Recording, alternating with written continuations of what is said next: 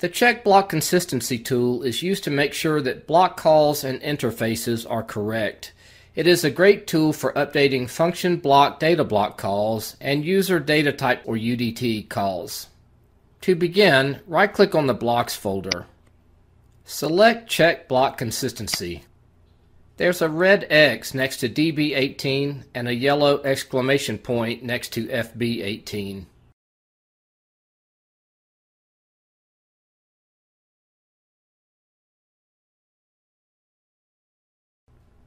The problem resides in OB1.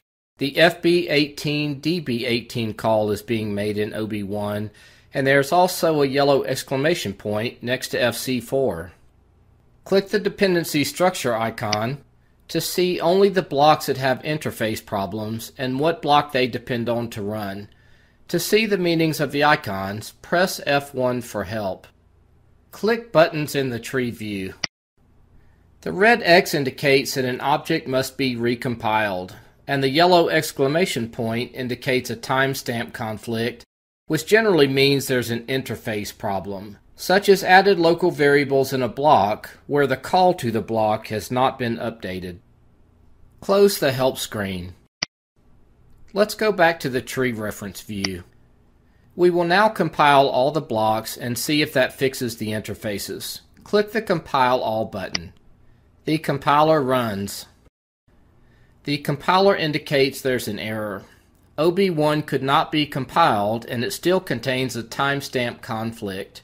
The red X is gone next to DB18, but there are still yellow exclamation points next to DB18, FC4, and FB18, all being called from OB1.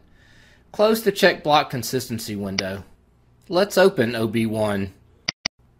The programming editor tells us there's a timestamp conflict with at least one block call.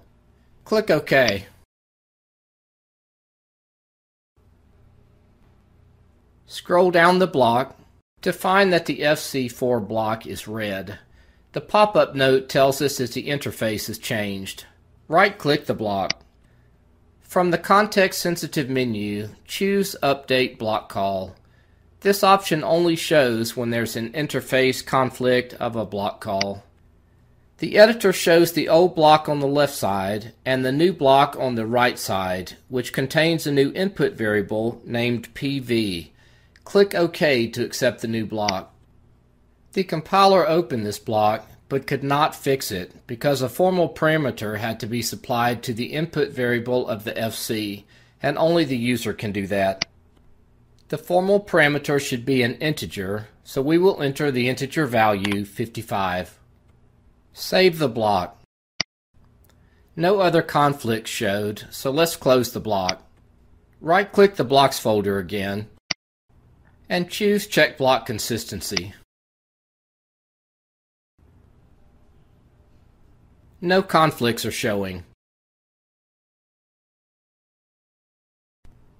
When OB1 was opened, the FB18 DB18 interface was automatically updated, and we fixed the call to FC4.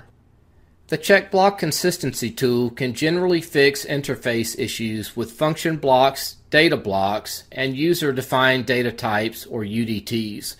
The tool cannot fix interface changes to functions or FCs. The user must do that.